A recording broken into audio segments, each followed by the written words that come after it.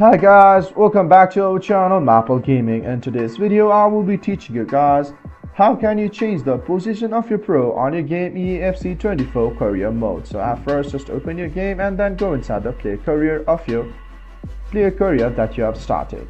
So as you're in the player career, just go in the customize section using your RB or the R1 button. So as you're here, go in the option Edit Pro, and as you're in the Edit Pro, just go to the section position using your RB or the R1 right here, where you can see the position at first. So all you have to do is just use your left joystick like this, and you can see there are many positions you can make your player to play. So just select one of the position and then just press in the option start button on your controller, and the settings has been saved.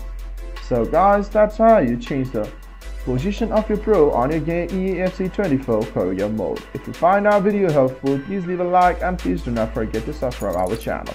Also hit the bell icon to get updates with our latest videos and drop a comment for reviews and more content like this.